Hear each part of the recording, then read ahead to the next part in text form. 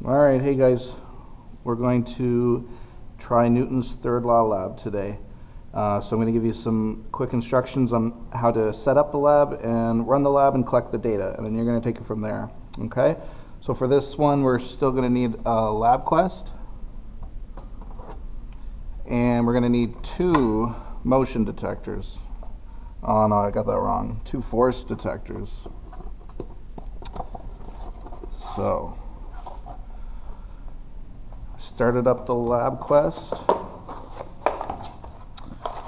and unlike the motion detector, the force sensor plugs into the side of the LabQuest right here, and it doesn't matter which one they go into.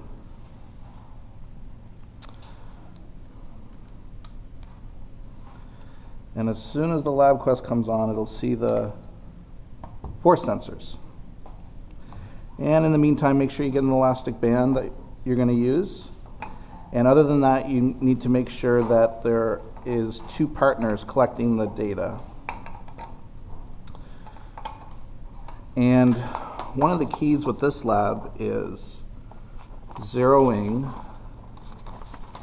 the force sensors so that they read 0 when they're not under any force applied. So as soon as we boot up, we'll do that. And I'm also going to remind you how to properly shut down the LabQuest at the end as well. Okay?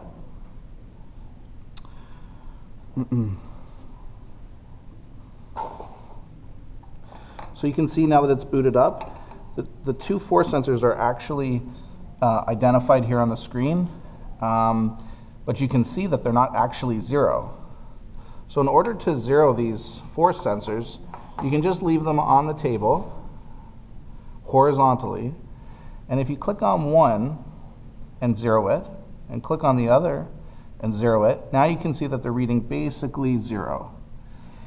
The other trick is, because we're moving them in opposite directions, we want one to read a force in the negative direction and the other to read a force in the positive direction. And that's all explained here in the procedure. So we're going to click or touch one of the force sensors and click the box that says reverse. So now one will read negative. I'll show you this. And one should read positive. So there's the positive reading, and here's the negative reading. And on our force sensors, we're also going to make sure that our switch is switched to plus or minus 10 newtons on both. And that just tells us the sensitivity, that we can apply up to 10 newtons and it'll register on our LabQuest. So I think we're ready to take some data. The duration currently is set to 10 seconds, and looking at the procedure, I don't see any instruction changing that time. And actually, no, now I do. It should be 5 seconds. So we're going to change the duration to 5 seconds.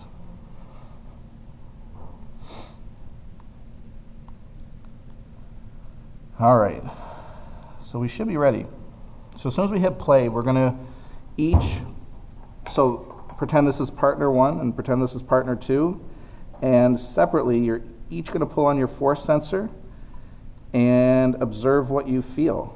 So we're going to press play, and partner 1 and partner 2 are going to pull, and maybe you'll generate a graph that looks something like this. So this is what you'll be analyzing. In the next part of the experiment, you're going to put an elastic band between the 2 hooks, and you're going to conduct the experiment in the same way, now with an elastic band, and observe what you feel and what you see. Okay, and so from there, you're going to go ahead and answer all the appropriate questions, complete the lab, and then now I'm going to show you how to shut down properly, because I forgot to in the last video. It's real easy, and if you don't do it, what happens is the LabQuest goes on standby and the battery kind of gets ruined as it's trying to charge. So all you want to do is press the home button, touch system, and then shut down. And it is going to ask you if you want to discard your data. That might remind you that you need to save it, but if you don't want to save it, you say OK, and that's it. All right.